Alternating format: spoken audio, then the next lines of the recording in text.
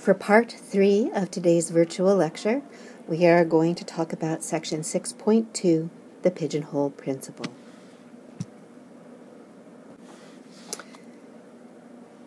Recall the image I left you with last time of 5 pigeons being distributed amongst 4 pigeonholes.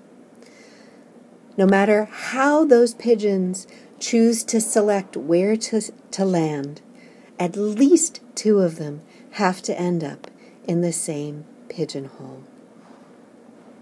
That is the essence of the pigeonhole principle. And yes, it seems like common sense, and I hope you will be delightfully surprised at how sophisticated the arguments we can make are with this one observation. Let's start by stating the simple form of the pigeonhole principle. If n plus 1 objects, those are going to be our pigeons, are placed into n boxes, the conclusion is that at least one box contains 2 or more objects. It's possible all of the pigeons flew into the same box. So imagine all 5 pigeons being up here.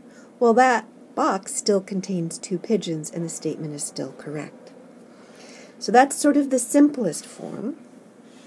We can kick it up a notch by talking the generalized form of the pigeonhole principle. In this case, we're going to have n objects, our pigeons, are being placed into k boxes. The conclusion then is going to be that some box contains at least the ceiling of n divided by k objects. So here we're rounding up using the ceiling function. And then finally there's the strong form of the pigeonhole principle, which looks a little bit more complicated. In this case, we're going to specify n integers, 1 for each box. It's sort of the filling factor for each box. Q1, Q2, Qn. They're all positive integers. In this case, we're going to have the sum of Q1 through Qn minus the number of boxes n plus 1 objects, pigeons. So this represents the number of pigeons we have, and they're being placed into n boxes. When this happens, the result is that either the first box contains Q1 objects, or the second box contains Q2 objects, or the third box contains Q3 objects, all the way down to, or the nth box contains Qn objects. So the generalized form sort of has us filling the boxes equally. The strong form allows us to choose how our boxes are forced to be filled. It's choosing what pattern we're looking for. Let's examine the strong form of the pigeonhole principle a little bit more closely. And in fact, what happens if we set the filling factor to 2 for every single box that we're considering? Well, the number of objects then that are being distributed is, so Q1, Q2, Qn, those are all 2. So that would give me 2 times n. The number of boxes is n, so I subtract n plus 1, and I end up with 2n minus n plus 1. That simplifies to n plus 1 objects being distributed to n boxes. So when our filling factor is always 2, we're in the situation where we have the hypothesis of the original simplified form of the pigeonhole principle. The conclusion becomes the first box contains 2 objects, or the second box contains 2 objects, or the third box contains 2 objects, or the nth box contains 2 objects. That's the conclusion of the simple form of the pigeonhole principle. The best way to understand the pigeonhole principle is to use the pigeonhole principle.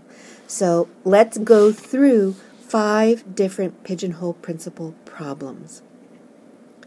Problem 1, there are 805 lockers in the athletic facility and 4,026 students who need lockers. Some locker sharing is going to have to occur. What's the smallest number of students that must share a locker?